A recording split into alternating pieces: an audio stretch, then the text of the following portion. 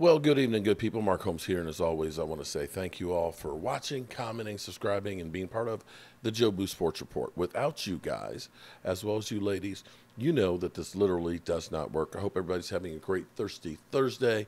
It is the evening, which means that tomorrow is finally frickin' Friday, and then Saturday, we will be talking about playoff games. It's hard to believe that the NFL season is over. But it is, and it is on to playoffs. The Cowboys have been back on the football field and practicing. We got good news, at least. Stephon Gilmore was limited in practice, but he was on the practice field. Tyler Smith was also on the practice field in full pads, and so on. So it's looking like we'll have everybody on the field. This is one of those things that I hate to report, but I have to report this.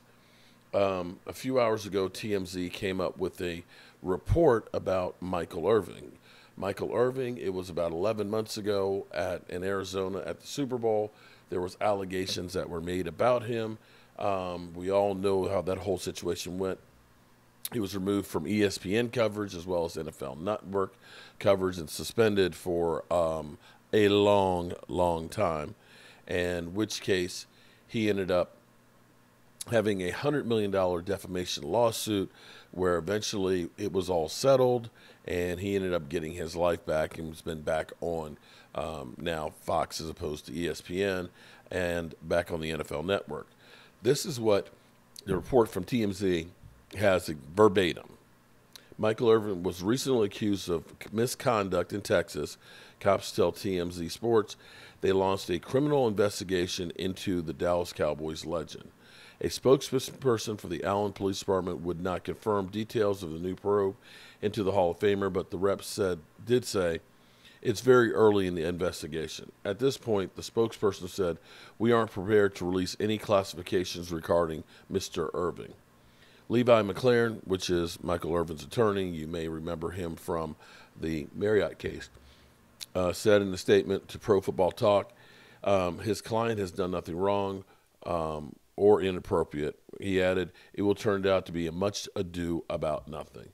This, of course, is not the first time in the last year the 58-year-old has been accused of misconduct. Back in February, a hotel employee in Arizona said Michael Irvin acted improperly when he encountered her while in town to cover the Super Bowl.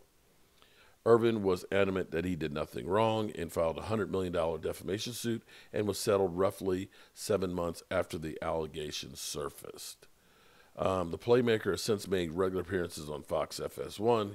He's part of the Skip Bayless show, of course, Undisputed, and NFL Network. So, you know, he's gotten his life back.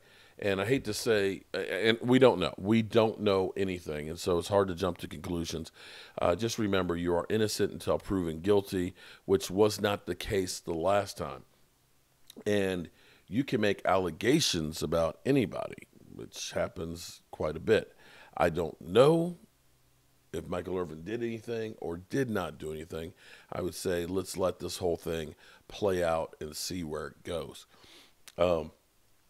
I think of Charles Barkley, how people knew that Charles Barkley had a temper and people would go at him trying to, of course, provoke him so that way they could get a reaction and then, of course, end up possibly having their 5 minutes of fame and getting paid. And this may be one of those cases that, you know, somebody looks and says, Michael Irvin, if I scream wolf, somebody will listen. I hate to say I hope that's the case, that I guess the best case scenario is that somebody is making up allegations, I guess. I certainly hope that he didn't do anything. All right, good people. I will talk to you soon. Peace.